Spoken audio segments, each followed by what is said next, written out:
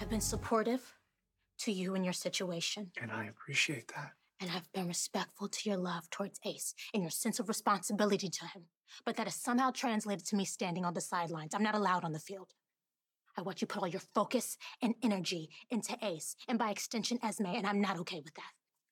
So what are you saying? I don't want to be around Esme anymore. This is the woman who tried to destroy my life. Okay, but that was the old Esme. She has no memory of that. I understand that, and I've accepted it.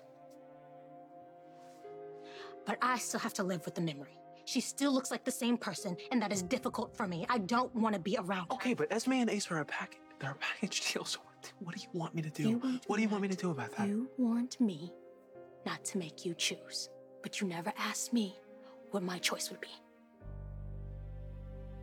Okay. What is it? I choose to put myself first. Not to go along with this dysfunctional situation that is bound to blow up. If you're going to stay with Esme and Ace, you're going to do it without me. I know what I have to do now.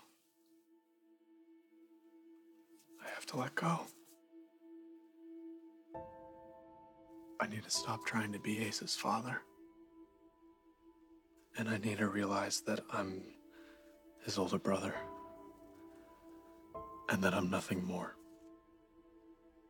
You can still be supportive of him. There just has to be clear boundaries. You were right the whole time, and I'm sorry, I just couldn't see it. I need to stop trying to control Esme and Ace, and it's not my place. So, yeah, they're gonna move into their own place, and that's a good thing. I think that that's probably what's best for everyone.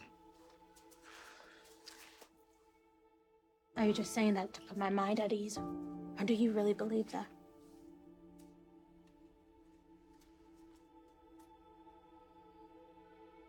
I'm trying to. And it might take me a little while to get there. But I will.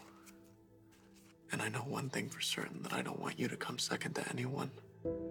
And from now on, I'm going to make you my one and my only priority.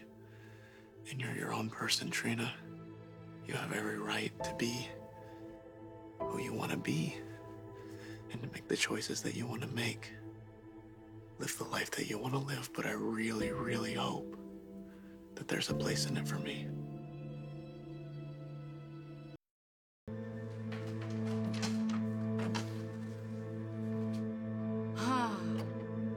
Looks like you two made up. Yes, we did, because somebody realized that he was wrong. I had some help getting there. Mm-hmm. Well, at least something worked out this morning. What? Does that mean that your organic chem test didn't go well? Oh, my test didn't go at all. I have to take a makeup test. What happened? You studied so hard. Adam had a panic attack and I had to take him to the hospital. What? Is he okay? I mean, I don't think so. I'm really worried about him.